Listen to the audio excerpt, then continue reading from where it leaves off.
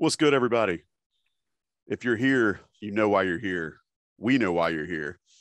I'm Joey Powell. With me, as always, the venerable, most lauded, talented Thomas Ashley Esquire is here to to chuck deuces, but also to help me keep the show on the rails. You're listening to another edition of the 40 Club here on InsideCarolina.com. We appreciate you joining us. You know the rules of this one. We really just like to allow people that have made that 40-year decision to go to Chapel Hill. We allow them to come on and tell their story. And Tommy and I try to keep it on the rails, but really it's about our guests. And tonight is no different. We've got a really unique story to be told, but it can only be told by this guy himself. You'll recognize him. You'll recognize him as a former defensive back, one of the original Rude at UNC back in the days with in 1997 through 2001, led the Tar Heels in interceptions in 99 and 2000, was recruited by Mack Brown, but ended up playing in the Peach Bowl and had a pick in the Peach Bowl in 2001 for John Bunning. Just an absolute all-star in Carolina lore. We're going to hit some of the highs of his career as well. But you may also recognize the relevance here. He is the father of one of UNC's most highly regarded recruits that you will be seeing his name, if you haven't already, all over Inside Carolina in the weeks and months and years to come. Mr. Errol Hood. Errol, how you doing, man? Doing great. I'm doing great. Well, Tommy and I appreciate you joining us. And we're going to start this out as far back as you'll let us go. But what do you remember the most about being in high school in West Caldwell, the first time you ever talked to one head coach named Mack Brown? Man, I remember Coach Brown telling me I was going to play running back. Yeah, that's what I remember the most. Yeah, I mean, Earl, we're going to bring you in and going to play running back and blah, blah, blah, and blah, blah, blah. And I got into Carolina. I came to Carolina my freshman year and never ran the ball. The only time I touched the ball was when I was running it back to the running back drill from DB. So that's the one thing I remember the most. How did that go down? I mean, I'm jumping ahead a little bit, but I want to take you where you're leading us. Did you show up and immediately was the running back room too full? Did they see something in your skill set? Did they feel like your athleticism was just too unbridled to be used in the backfield? I don't know. I guess I was a little slow with reading the signs because when I came on my official visit, Dre Bly, who's the defensive back coach there, he showed me around. I should have thought, wait a minute, why is not a running back coach? Back coach? But I was so excited, I didn't even care. So me, Dre Bly, and I, we formed a bond immediately there. So in my mind, I was a running back. I was a quarterback in high school, just like Caleb. Ran the ball a lot and did the same type things. And so in my mind, I wanted to play running back. But I guess, Coach Brown, he's a great, he's great at, putting you and placing you where you belong. Mm-hmm. And it worked out. So no hard feelings there. I love it at the time. I would like to have ran the ball. But when I got there, I saw big Ebenezer Eckerbond, Greg Ellis, all those guys. And I was like, you know what? This defensive back doesn't sound too bad. That's a smart decision right there that would end up probably really paying off for you. So you mentioned you were a quarterback in high school, so I'm sure you guys ran the ball a little bit. I don't know a lot about the offense that West Caldwell was running in 95, 96, 97. But you played a little bit of DB too. So which one did you prefer out of those two? I know you said you came in and wanted to be a running back. Did you like playing defensive back better? Did you like playing quarterback better? Well, in high school, I played defensive back on like special situations. Okay. We were down. We needed to, we knew they were going to pass. He put me in at safety. Sometimes they put me in a corner. I didn't really know how to play it much, but I played basketball really well. So I could guard anybody. And I was just confident enough to just say, Coach, let me do anything. I'll drive the bus to the game if you let me. So that was that. But I preferred, I wanted to ball. Hello? Sorry. You're still there. Hey, roll with it, man. Yeah. I wanted to run the ball, and that was what I trained for all summer, just to be a running back and just to get in there and kind of just show what I had. But, God and Coach Brown had other plans for me, and I met a great defensive back coach named Coach Case, and it just changed my life. From day one, he made me feel comfortable, so I guess that's where I ended up, and that's where I'm happy it's at. Yeah, Dre's talked about Coach Case a lot and what he meant to you guys and all the guys that played under him there. When you come in, and this is something that Mack was able to do back then and really hadn't done as much second time around, is you had the opportunity to redshirt. How difficult was it, or how difficult is it for a guy that's come in, that's played a ton in high school, that's done it all in high school, and you come in and you have to sit and practice and be the guy that they beat up on a little bit in practice, and not have that opportunity to get on the field? How difficult was that for you? Well, being that I switched positions, it was actually awesome, just to be able to learn. I mean, when I came in, Carolina was in the top 10. They had one of the top defenses in the nation. I mean, you had cornerbacks Dre Bly, Robert Williams, Omar Brown, Jomo Leggins, Reggie Love, all those guys that I could learn from. And they had a bond that was like no other. And they taught, watching Dre Bly, in practice was so funny, because Dre Bly was never a practice player, but he always made plays. He was a gamer. But the other guys, and Dre would always call me Young Rude, and made me feel like, he was my big brother, so, and I just watched them, and they motivated me because I wanted to be a part of what they had going on at UNC. So, coming out of high school, of course, you're playing every down, you're the man in your school, the man on your team. And whenever you get there, you realize you're just as good as someone else. There's a lot of people better than you there. So it was tough, but like I said earlier, it was really exciting and awesome, because I was able to get to know the lay of the land, figure out how to practice there, how to learn my position, how to go, how to practice and go to class. I was a people person, so I was able to meet a lot of people, a lot of friends. I mean, it was awesome, man. So, I like the red shirt. So sort of chaos happens after that year. Mack leaves. You got upheaval. Torbush is there. Freshman year, you played a little bit. You played in all the games, played in that bowl game. But let's talk about sophomore year, because I think that's when you really started being the guy at Carolina that people remember. And there's one particular game that stands out. We could talk about a lot, but I want to go ahead and jump in before Joey jumps in on it. Know he's going to steal my cookies right here. And I used to have the paper. I've got it somewhere. And I've talked to David Bomar more than once. and David credits you on that, and he just came to clean up. Talk about, you've had a rough season. You got running backs playing quarterback. All that's going on, but you play NC State in Charlotte that year. Tell us about how that game was and what that game meant for you guys, especially you being from North Carolina, to go up against NC State and Charlotte, and then how it ended. Well, first of all, we came into the game just trying to beat a rivalry. They came in the game if they won, they went to a bowl game. So even though we were in a position where the game, win or lose, didn't really mean anything in terms of placement, standings, we had an opportunity to send them home, and we're fighting for our coach.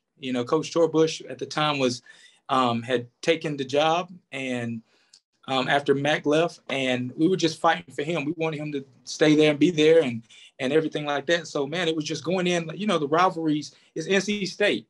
It's all you hear is the battle of the state, and that red and white that just sticks in your mind like, But whenever we stepped on that field, Coach Tor, I remember that week. I remember one thing Coach Donnie Thompson used to tell us all week. And the one play was like, I'm sick and tired of being sick and tired. And he preached that all week long, And so when we came on that field, it was just a different feeling. Like the records was gone. It was all about what we had to do that day. And my roommate at the time was the running back that was put at quarterback, Dominique Williams. So, you're talking about nervous. This dude was really nervous, but he had to perform. That's why, whether you came there as a defensive back, a quarterback, a running back, or whatever they call you to do, you have to do it. and I mean, he was really nervous, man, but I had a blast there. I got put out the game early because I ducked my head and made a, poor decision in terms of tackling. But, I was able to come back and, they were having a lot of success with a lot of plays, so when it got in the end zone, I remember we had Julius Peppers jumped off sides, gave them another shot. We called it timeout. And Coach Torbush and Coach Case, all of those guys was preaching and according to where the ball was, watch Chris Coleman. So I'm just like, forget this. I got him. They put me on Chris Coleman. And when he motioned across, I knew what he was going to do. I knew that he was going to go across and come back. So I was right on the play. As soon as he caught the ball, I was there and I was holding on for dear life. And then David Bowmore came in and, helped me out. And we just made a great play, man, and just changed the turnaround of our season. It's never a bad time to beat NC State, especially when you keep them from going to a bowl game. I was there in Charlotte. I was down in that end zone. One of the epic finishes. I mean, it typified State-Carolina rivalry right there, right? It didn't matter records like you mentioned. And yeah, it was a pretty crazy ending, but Bowmore definitely gives you all the props on that play. He was just and look, man, that field is 100 yards long. It's not 99 yards and a couple of feet. It's 100 yards, and y'all made use of every single bit of it on that play. I think he was down at the 1 foot line, the 2 foot line. Yeah, it was right there. Yeah, 6 inches. Whew. Scoring. So it was a great play. We teamwork. We both made the play. We got it done. We won the ball game, and now we get to talk about it for the rest of our lives. And vice versa, Chris. I played with him in Canada, and that's all we talked about is that play. I'm just like, I'm walking around, my head held high because we won that play. So it was just a little awkward, but felt good. Hey, whatever it takes. That's living in North Carolina, beating NC State. You're going to see them all everywhere. That's the cool thing about doing these podcasts is we talk to guys like you, and most of the time, people you played against, you still see on the regular and still have opportunities to cross paths with those guys. Julius Patterson. He was a safety for the State. And you can always say 2-0 in Charlotte against NC State. Your sophomore year was a good one, co-defensive MVP. Tell us about your junior year. What stands out there? You started all 11 games. You had a bunch of tackles, broke up some passes. Only 2 interceptions, but you still led the team in interceptions. What do you remember most about that junior season at Carolina? Well, the one thing I remember the most about that season was, I had to take people back, but to Clemson, homecoming. They came in ranked number 7 or number 3, and we were looking for a win. And I mean, we practiced hard. My stock was high. The receiver coming in was Rod Gardner. His stock was high.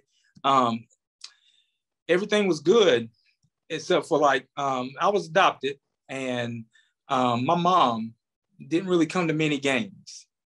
And that was the game that, she came to. And she and I had a little misunderstanding that game, and my mind was done.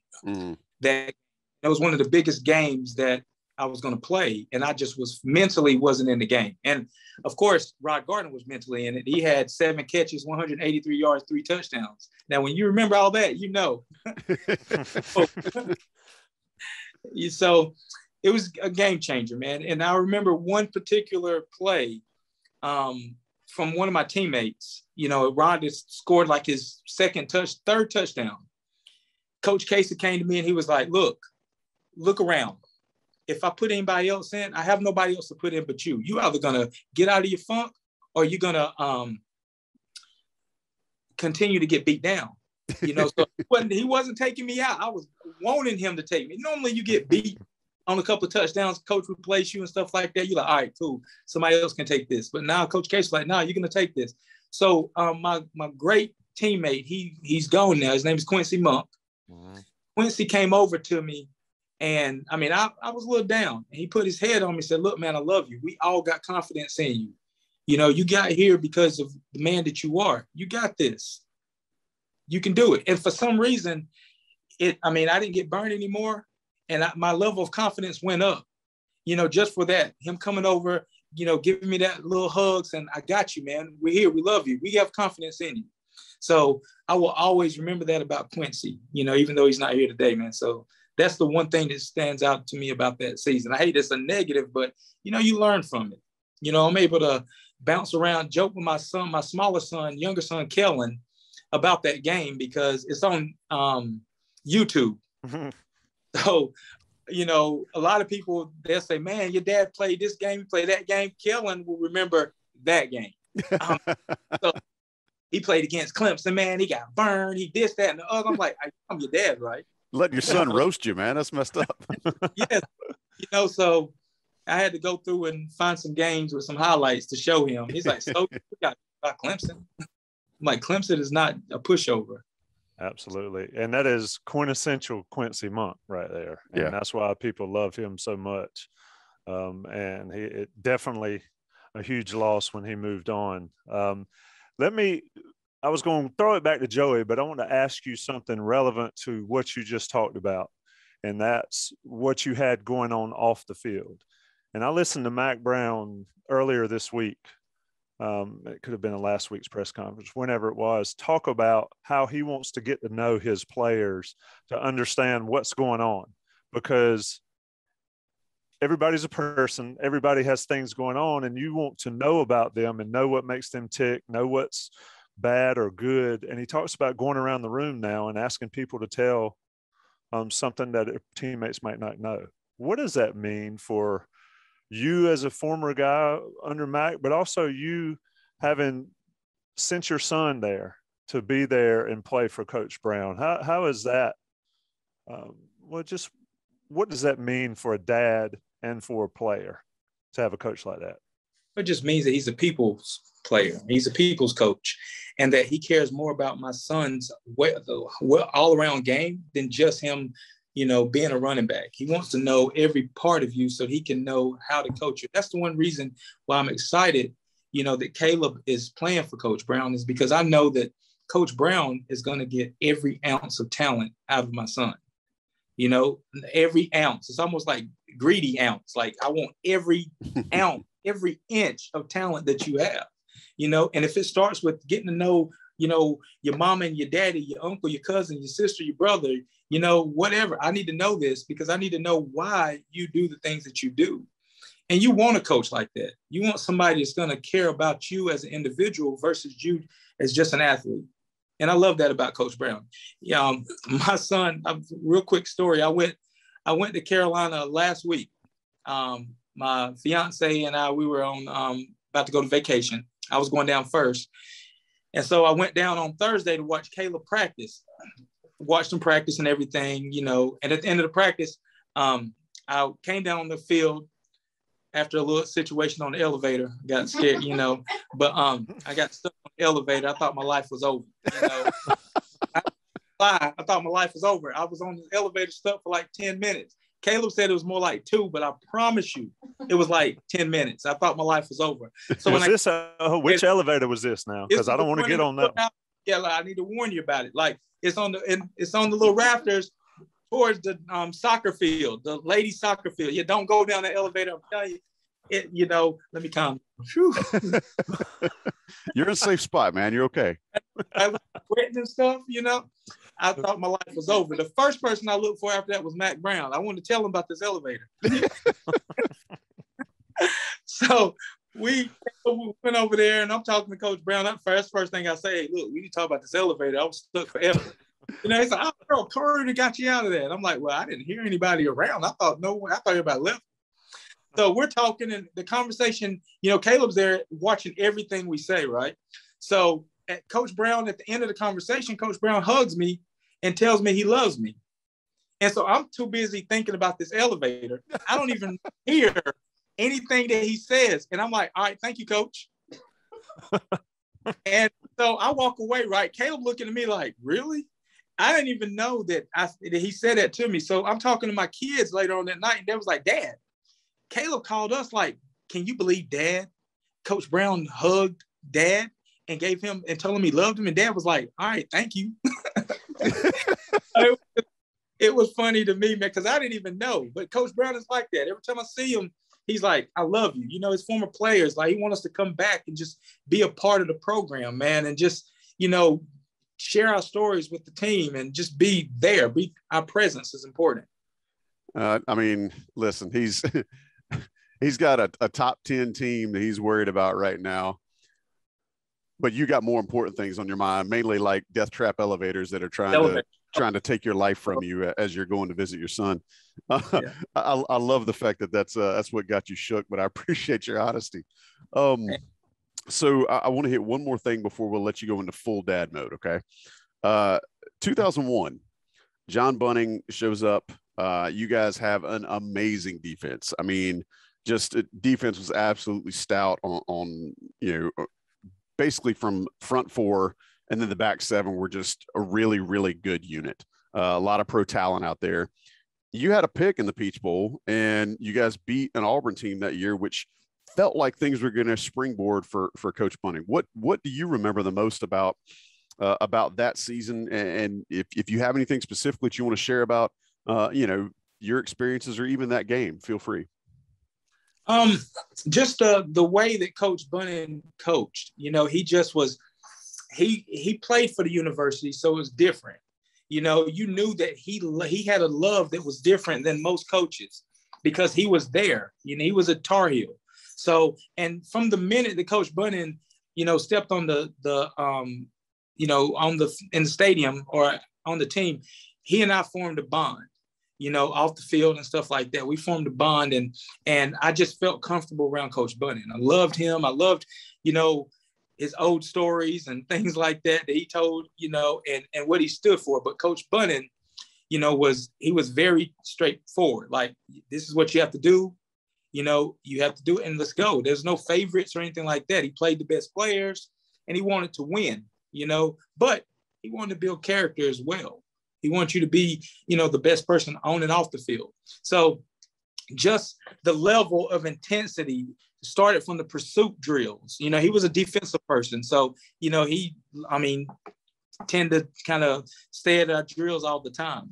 And we had a great front seven, you know, and our secondary was good, but we were kind of out of that front seven. We were probably the least, you know, I mean, we probably struggled the most, you know, because it's a passing game. So Coach Bunning stayed over there. We had a great coach, John Tenuta, who came in, and his style, his philosophy was so different from Coach Case.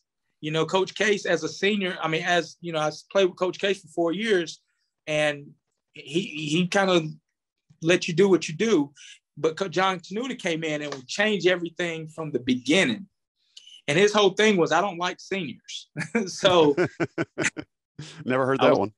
Yeah, you know, so he came in and he loved the freshmen. So, you know, I knew that if I wanted to contribute and play for this man, I had to step it up. And everything was a competition every day. Every day was a competition, you know, and Coach Bunning did a lot of those things as well that you just said about the stories and things like that. Coach Bunning loved to hear about your life. He'd walk up, hey, come here, Earl, grab you by the side, come here.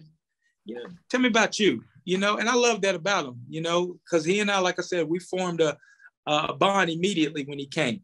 So that year was very special, you know, because we started out, you know, we lost a couple of games and then we won this one game, and then all of a sudden it just took off after that. So the team concept just really clicked in. So let me back up before we take a break. You said Dre wasn't a practice guy? Yeah, he was not a practice guy. Dre was always, you know, he did well, but Dre was almost like, let me go ahead and get this interception. I'm coming, I'm gonna let you go in. You know, I mean, he was the thing about it. He was a red shirt freshman. You know, I mean, he was the cockiest dude I've seen, and it carried over because I wanted to be like, I'm like, how can this dude be this good? Like the way he baited the receivers, the quarterback, made him think that he was open, but the relationship he had with like Omar Brown or, Reggie Love and those guys was amazing. They trusted him so well to allow him to gamble. And he was a gambler, but yeah, he practiced hard, but he was a gamer. That's all I can say. He wasn't the only one. I mean, we heard the stories about Darren Durant was a guy that didn't do much in practice but could pour it on. But anyway, I just find it funny that. Oh, he did. He practiced well, but he'd say, "Yo, I'm a gamer. I'm a gamer."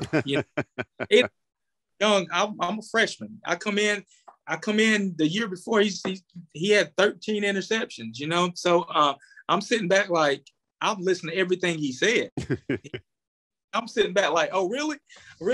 But, he made sure that I practiced stuff. He made sure I got all the dummies and all the extra things that we all were supposed to take back to the group, to the shed. Dre made sure that I was the one that was carrying them. So, well, that's hilarious. And now he's a coach at Carolina. That is funny. Well, circles. You talk about being a gamer, and I'll tell you somebody who's a gamer. Johnny T-shirt on Franklin Street in Chapel Hill. East Franklin Street, right there for you. If you need them, if you're in town for a game, they got you. If you're in town to drop your son off at college, they got you. If you're in town to drop your daughter off at college, they got you. If you're in town for a practice, they got you. JohnnyT-shirt.com. Johnny T-shirt is owned and operated by UNC Tar Heels. Big time alumni, big time fans of all UNC sports programs. If you need the gear, Johnny T-shirt can take care of you. Hit them up. Inside Carolina premium subscribers know that you get that extra 10% off the top. So get that, use your dime, save some money. And just remember, Johnny T-shirt will take care of you. They've been sponsoring Inside Carolina, including this here podcast for quite some time. We appreciate them. I want you to appreciate them as well. Take a quick break. We're with Errol Hood, Tommy Ashley, yours truly, Joey Powell, doing the 40 Club thing. We'll be right back. Let's national guys pay some ads. We'll talk to you in just 1 second.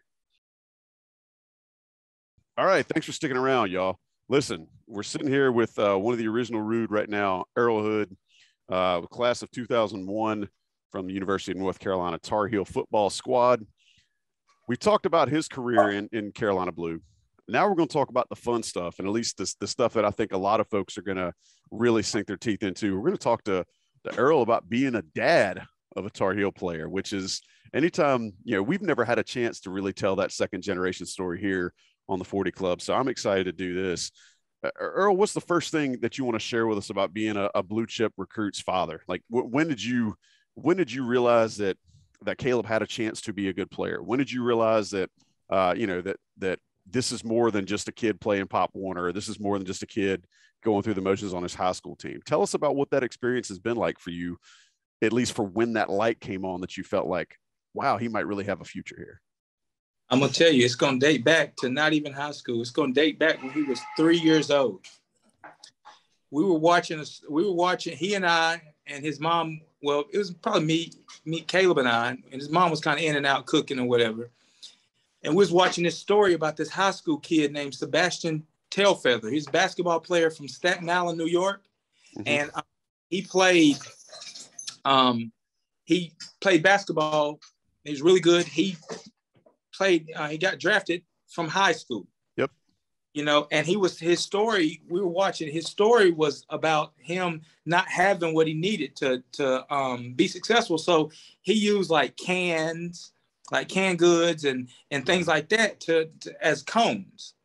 And so Caleb was really listening.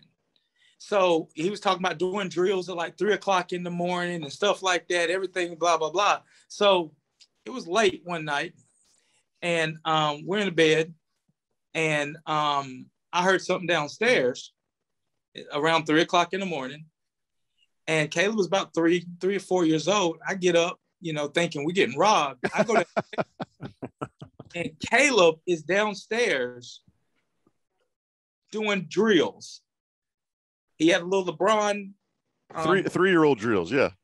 Yes, drills, trying to dribble the ball, in those cones and stuff like that. And at that point right there, I realized that he's going to be an athlete. He's because you got a kid. I mean, he always running around playing. Right. Was 4 years old. He played soccer and if he wasn't on a team that had UNC colors, he didn't want to play. He spatted up his shoes and drew a Nike check. And he looked sweet. He tied his shirt up in the back, but he would never score a goal. He always ran the wrong way. And I'm like, Caleb, he's sitting there looking at his shoes. And I'm like, how do we go from you being this kid doing drills to you on the soccer field looking at yourself more than you would kick the ball? So I told him I'd switch it up. I said, and this is why I realized he just loved football more than anything. I switched it up and I said, Caleb, if you go out there and you score a goal, I'll buy you a pair of UNC, a helmet, UNC helmet and pads. They had them for like $40, the little plastic set. Yeah, little Franklin set. Yeah. Yeah. He was like, yeah, little Franklin set, little jersey and everything. So Caleb went out there, his second half, he's out there trying to score, and something clicked in his head. And he was like, you know what? I'm going to the direction where all my teammates are going, and I'm not having any success. So I'm going to go the other way and score, and it'll be a lot easier. So Caleb took off running the opposite direction. And I'm sitting there in the stands like, no. And he scored a goal, and you would think this little boy won like the championship. I'm sitting there embarrassed. He's sitting there hyped. The first thing he did is run up to me like, I get my goal. I get my football helmet and pad. And I'm sitting there like, no, we're taking you out of this sport. They're going to play soccer anymore. So, he's going to kill you, right? He's going to kill you for sharing these stories. If he shared it, I pull out the video and show people. This is why we're here. This is why we wanted, which, by the way, Errol, that's a great callback. I'm assuming that if somebody were to make a same bet with their kid and tell them like, hey, if you do this, we'll get you the little uniform set, they could probably get that at Johnny T-shirt. I appreciate the callback. That was well played. All right. So when Caleb gets to high school, he's at Richmond, really good quarterback. Talk to us a little bit about how his recruitment started. Like, do you remember the first time maybe that you spoke to, to someone from a D1 level that was going to be looking at him? Do you remember that, or how did that go, or what can you share about that? Yeah, so Caleb, as a freshman, he started. He had a competition kind of like what he's in now, and he battled, won the job. He had really good numbers, but he was a quarterback. And he had good numbers for just a freshman. He didn't have like, Drake May numbers, in a season. So, as a dad, I want him to throw more because I'm like, look, the whole point is I want him to get his numbers, his stats up so that he can, receive looks at Carolina. So, I think he was there with, who was it? Fedora. Fedora was the coach, I think. And so we went to the camps and stuff like that. He went to quarterback camps and all that. And he wasn't really getting the looks that we liked from who I wanted. I wanted Carolina the whole time. But I was patient, but he received, I think, Wake Forest was on him a lot early, which is funny because Wake Forest was the first school to offer me a scholarship. Well, they were close to you. Yeah. When you were up in Lenoir or in Hickory. Yes. Wake Forest offered me a scholarship first and then East Carolina. And so the same type situation happened to Caleb. Wake Forest came through and they liked him and stuff like that. But again, that wasn't Carolina, but I was real patient, so after, he had a couple of years and, 2 years and he was putting up good numbers. He was getting looks, but he didn't receive an offer. So we're at this little Nike Open camp, and we was at this Nike Open camp, and Caleb he was there with the number 1 running back from Clemson. What's the kid's name? Will Shipley. And he was there, and Caleb had put up like some really good numbers. His average is really good. I didn't really understand the camp, what it was up for, but I know he did well. And the night before, one of our players, Jaleel Davis, received his first offer. And everybody always thought that Caleb was going to get that first offer, but Jaleel got an offer from South Carolina. And I remember his mom coming up to me and she was like, you know, what's wrong? What's Caleb not doing? You know, what's Caleb not doing? He's not getting any offer. He's doing really well. And I was like, just be patient. So that night I went out, you know, I think Coach Brown had got in. I went out and I sent Caleb's film out to every coach on Carolina's staff. Hustling like a father should. Yeah. Every coach on Carolina's staff, you know, and I wanted them to look. I wanted them to look, you know, and stuff like that. And so, I mean, they couldn't talk to me, but they could see. It was his huddle, you know. And so I think that kind of opened their eyes, like he's an athlete, but he wasn't a Sam Howell, you know. Everybody thought he wanted to play quarterback, but what people didn't know was he could care less about playing quarterback in college. He wanted to run the ball, but Carolina wanted him at defensive back. And I'm like, oh my gosh, he's not. But, you know, Coach Bateman, he formed a relationship with Coach Bateman, Coach Bly, and loved Coach Brown, you know. And, you know, I always told Caleb, I said, you know, this is your decision. Everybody in the world is going to think that you're going to make this decision because of me, but I want you to make this decision because of you, because what you're going to realize when you get into college is they're going to get you up at 5:30 in the morning, and I don't want you to blame me. When you got to get up that early, I don't want that to happen. I want you to say, you know what? I made a decision for me. I'm getting up at 5:30 in the morning because I made this decision to get here, to come here, not that. So I think that's when it kind of started, after that little Nike Open camp, you know. And because not long after that, I think in January, well, not in January, but I think after that, Carolina kind of sent him an offer, you know. And when they sent him an offer, it was his first one. He was so happy. I know I was happy, but I just try to play cool. Like, yeah, I knew, you know. But Caleb was so happy, you know. But again, like my dad, when Carolina first sent me that offer, I wanted to sign immediately, you know. And I'm like, just be patient, make sure that, you know, this is what you want to do, you know, and stuff like that. And so from day one, I knew that that's where he wanted to go, just because of the way that he was raised. Yeah. And I don't even know if that answered your question. I just kind of went everywhere with it. That's all right. No, it was all, yeah. I don't remember Joey's question, so I think you answered it for sure. Look, Earl, they're not here to see me. They're not here to see Tommy. They're here to see you. So don't worry about what I said.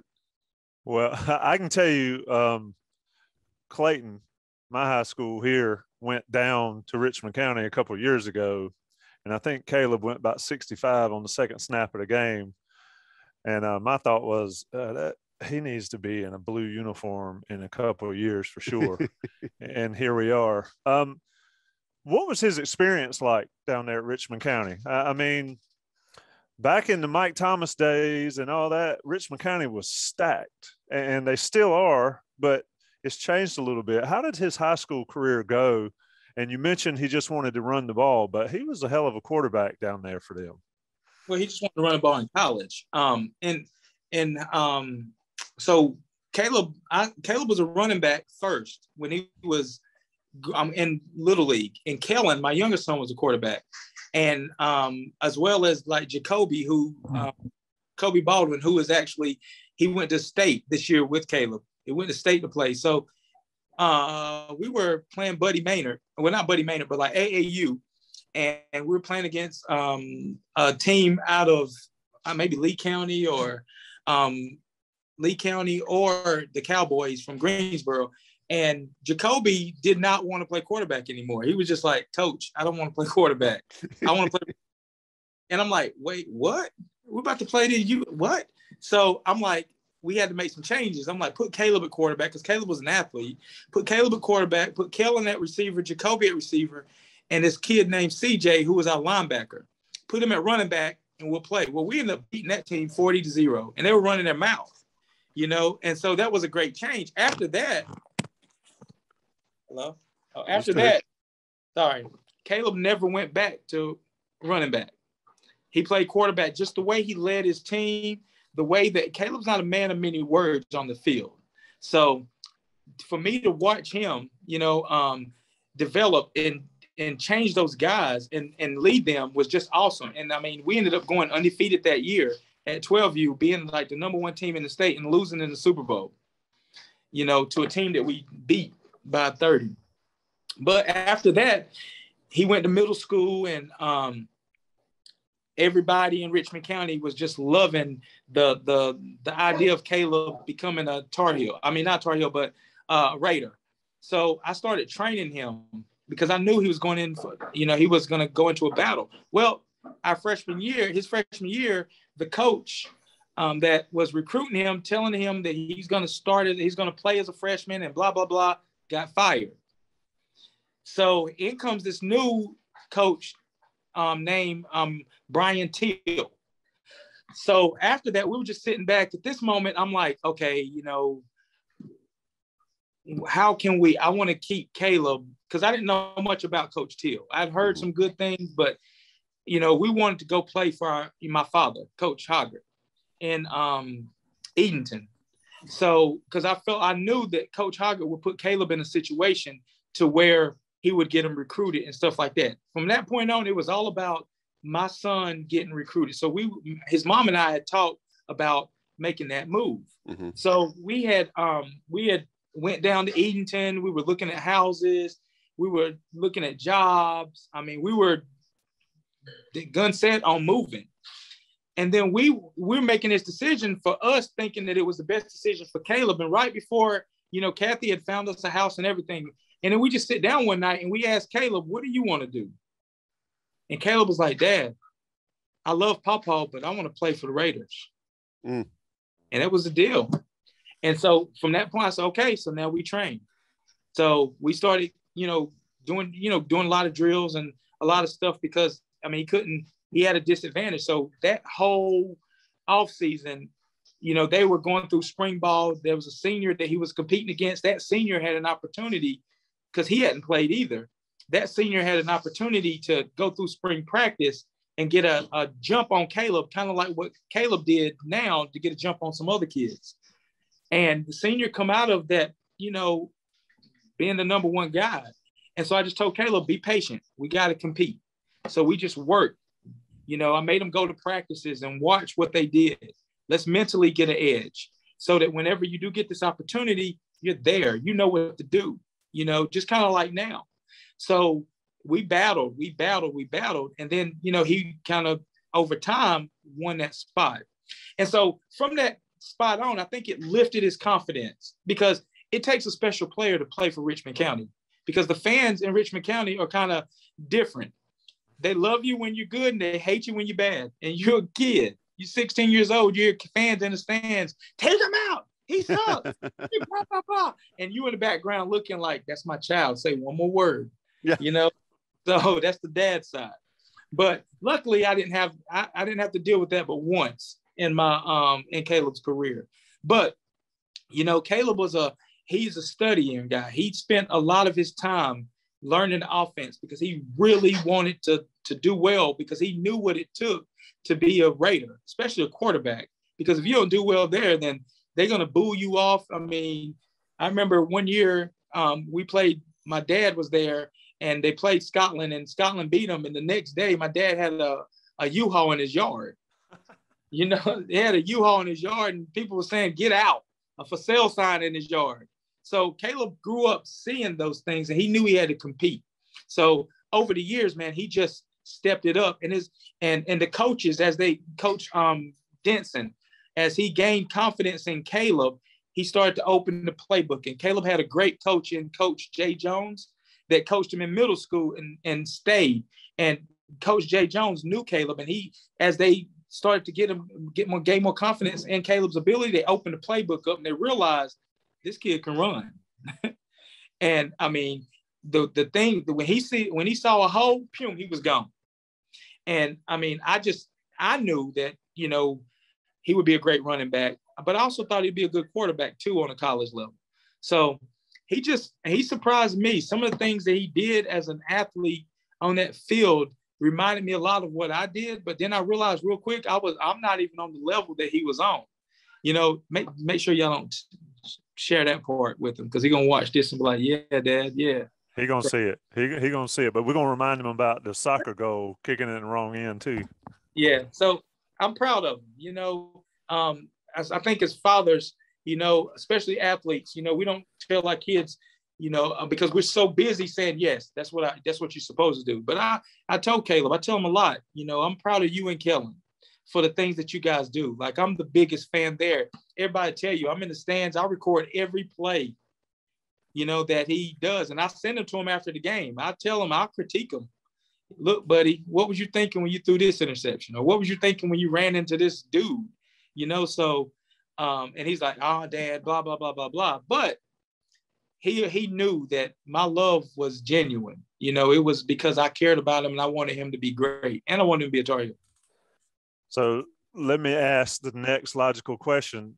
How's Dad going to feel on September 3rd at about 6 o'clock when his son runs out on the tunnel wearing a Carolina uniform?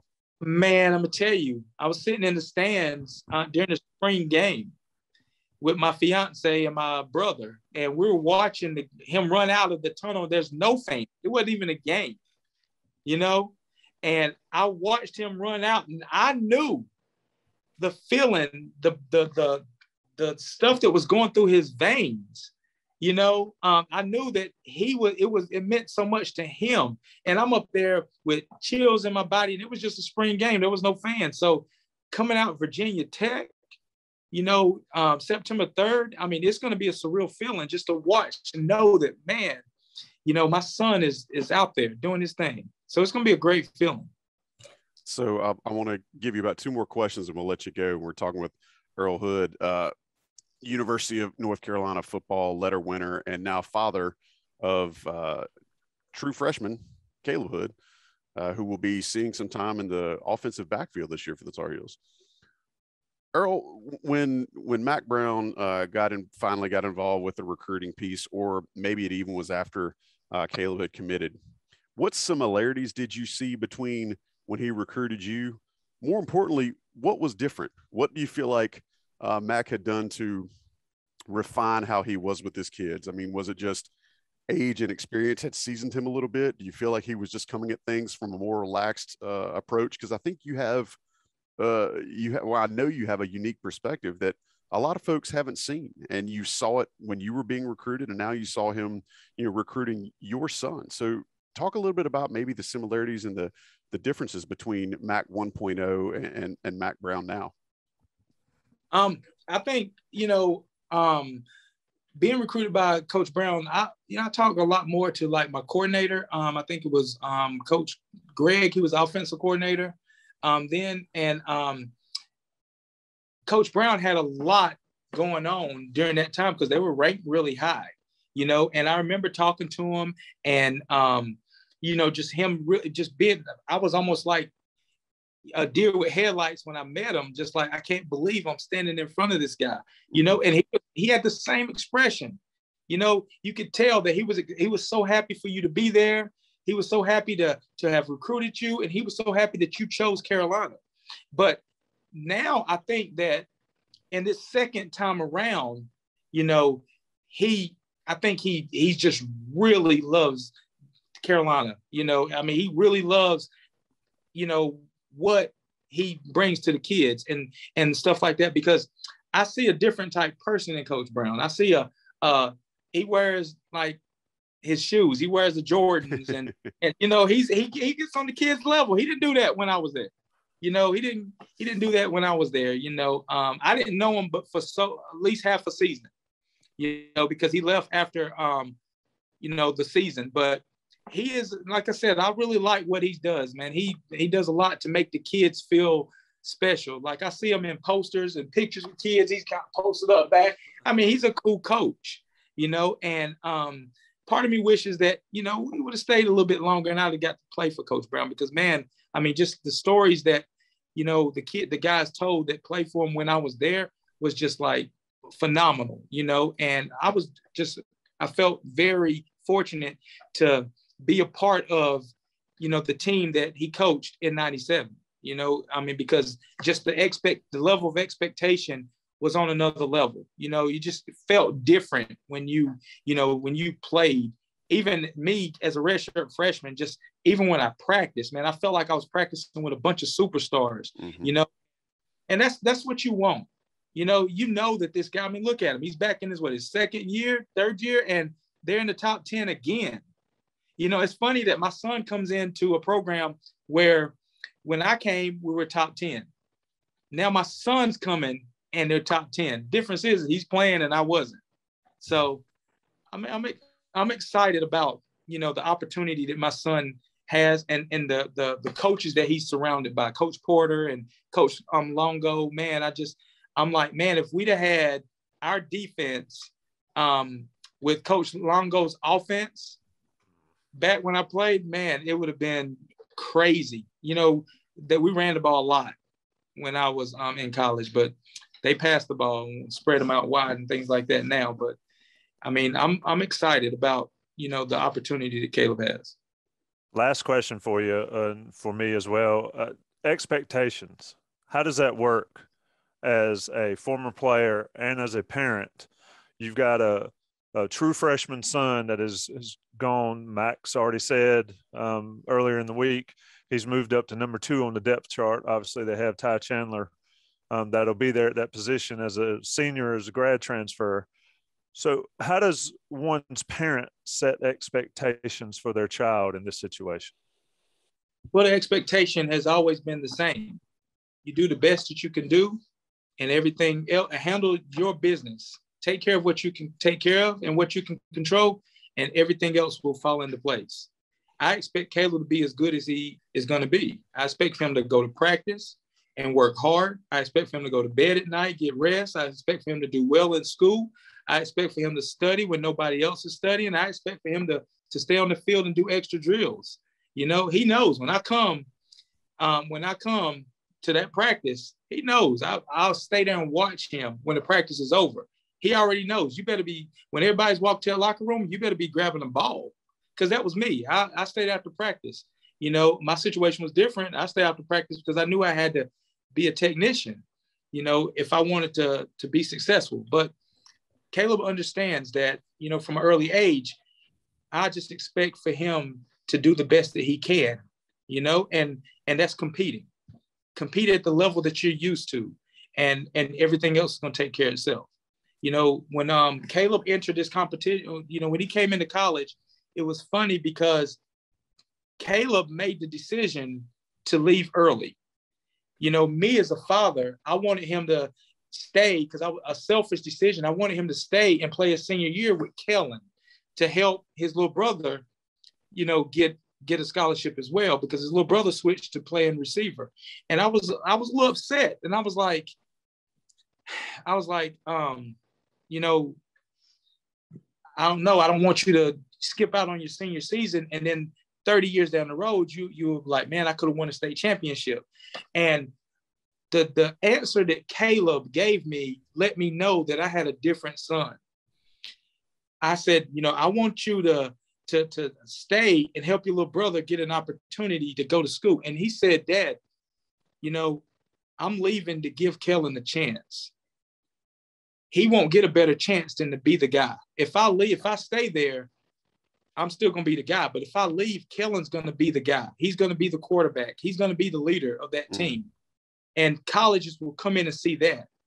He said, Dad, I want to go to Carolina and get a jump on the competition, because that's what I preached. We're going to do these drills to give you a level up on your competition.